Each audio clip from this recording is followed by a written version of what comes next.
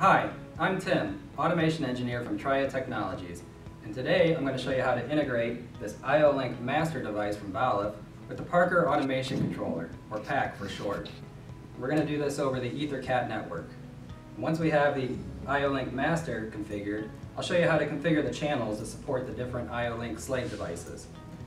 The IO-Link slave devices that I'll be showing you today are a smart light from Balluff, a pressure sensor from Balluff, power supply also from Balluff, and a valve plug cable that I have back here controlling a bank of Parker pneumatic valves. This particular plug is capable of controlling up to 24 valves, but I have 3 here to show you today. So let's get started. So the first thing we're going to want to do is open up Parker Automation Manager software, which I already have open. We'll go to File, New Project.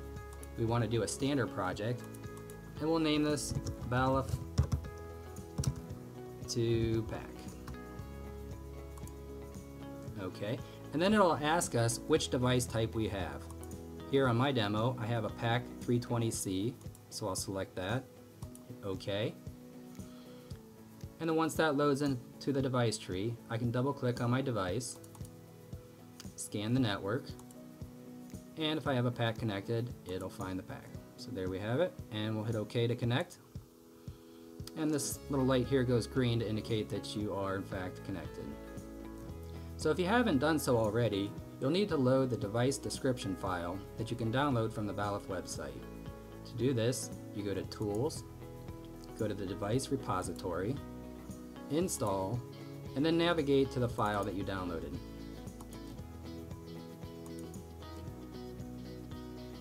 And as soon as that loads in, you're ready to use the Balluff IO-Link master device. So we'll hit Close. Now what we can do, under our ethercat master, we can right click there, scan for devices, and this will find all the ethercat devices that are connected to the PAC. So you'll see the scan here found the PAC 320 bus coupler, the PAC IO module that's connected to my PAC, and also this BNI_ECT_508-105Z015, and that's the Balluff IO-Link master device that I'm using. So we're going to copy these all to the project, and you'll see it added them into our project here. So the Balluff device by default is going to load in with 8 standard inputs. So since we have IO-Link devices, we're going to need to define how these operate. So we can right click on the first channel, select plug device, and this is where you have all the options to configure that channel. So you can configure this channel as a standard input, a standard output, or an IO-Link device. So we're going to do an IO-Link device. So in the first channel, I have plugged in the IO-Link Smart Light. The IO-Link Smart Light is an 8-byte output, 1-byte input. So we need to match that configuration with our selections here. So we have 2-byte input, 8-byte output, and that'll be the closest that we have. So we'll go ahead and plug device. First we're going to rename that to Smart Light, just so we can keep track of that in our project. Hit OK.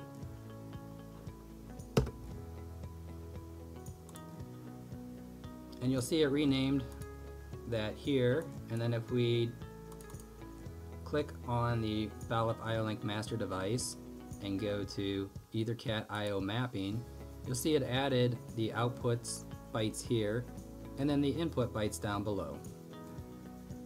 So let's go ahead and do that for all the devices we have connected.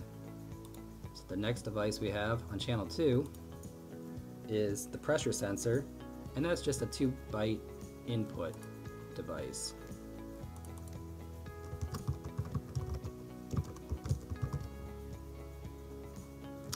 Okay. And then on channel 3, again right click, plug device. That's where we have our valve plug, and that's a 4-byte output.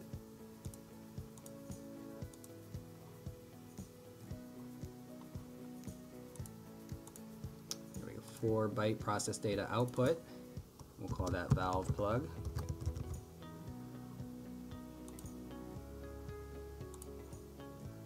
And lastly, we have the power supply plugged into channel 4. So we'll plug device, and that's a 4-byte input device. So we'll scroll to that, find 4-byte process data input, plug device. Okay, and since I forgot to rename that, we'll go ahead and rename that now to power supply.